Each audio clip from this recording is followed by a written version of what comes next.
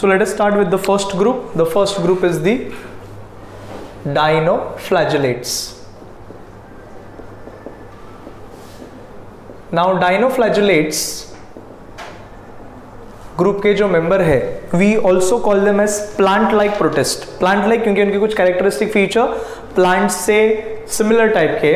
One of the feature is it contains cell wall which is similar to that which is present in plants. Plants में cell wall किससे composed होता है? Usually cellulose.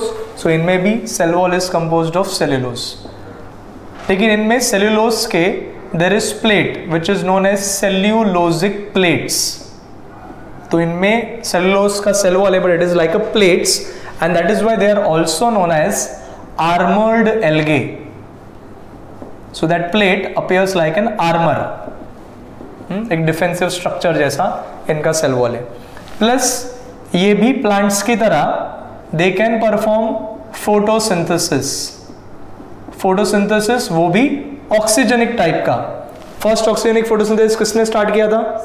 Cyanobacteria. तो इसके बाद ये भी इवॉल्व हो गए तो ये भी ऑक्सीजेनिक फोटोसिंथेसिस ही करेंगे. फोटोसिंथेसिस के लिए इनके पास क्या प्रेजेंट होगा?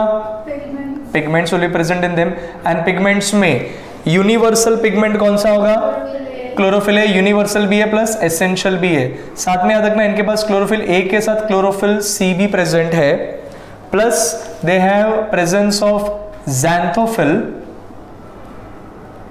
Xanthophyll में a particular type known as dinoxanthin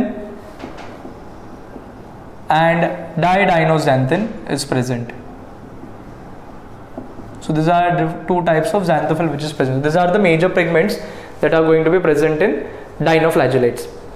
Now in general इनका नाम हम लोग ने बोला है dinoflagellates. Di मतलब two and they have the locomotory structure flagella. So they have two flagella which is present in their body and one flagella is in transverse direction, that is horizontal, and one is longitudinal, that is a vertical flagella. So दो flagella है but the direction is different. One is transverse and another is longitudinal. So they have two locomotory structures, two flagella which are present. डाइनोफ्लैजेलेट्स में एक बहुत ही important characteristic feature जो तुम लोग को याद रखना है कि ये डाइनोफ्लैजेलेट belongs to the kingdom protista. Protista के मेंबर्स प्रोकैरियोटिक है कि यूकैरियोटिक? यूकैरियोटिक हम लोग बोलते हैं. यूकैरियोटिक क्यों बोलते हैं? यूकैरियोटिक का मतलब क्या? Yes, the nucleus is well defined. So they have a well defined nuclear membrane.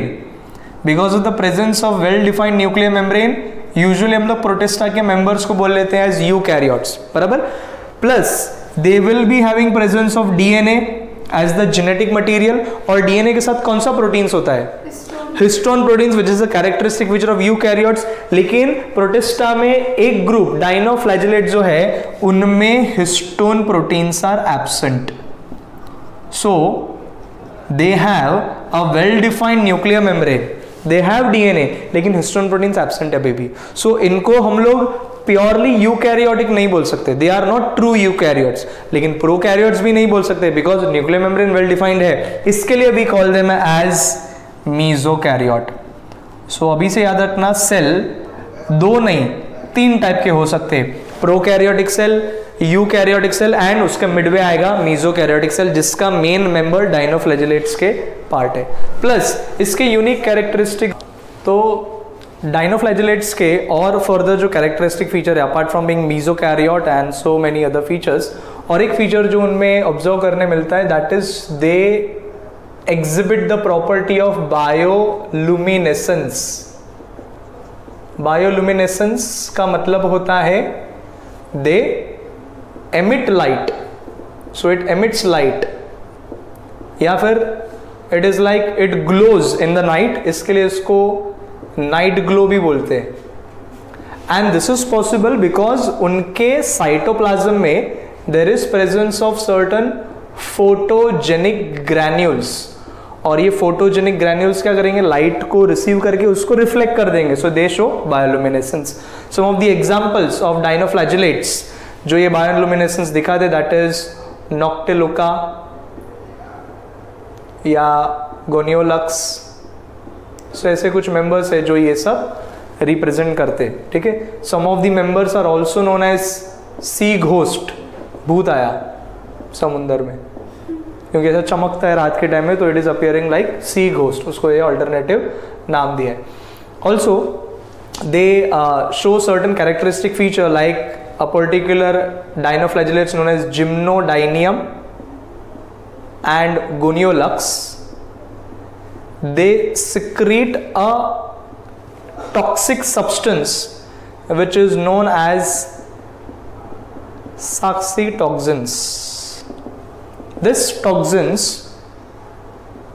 when it enters into human, when it is ingested by marine food chain, मतलब बेसिकली ये मराइन एनिमल्स के body में आएगा, और जो marine food consume करते हैं, तो when it is ingested bye consumption of marine food into humans, then this साक्सिटोक्सिन्स can cause paralysis, तो ये पैरालिसिस भी कर सकते हैं। So from marine food chain it can enter into the human food chain as well.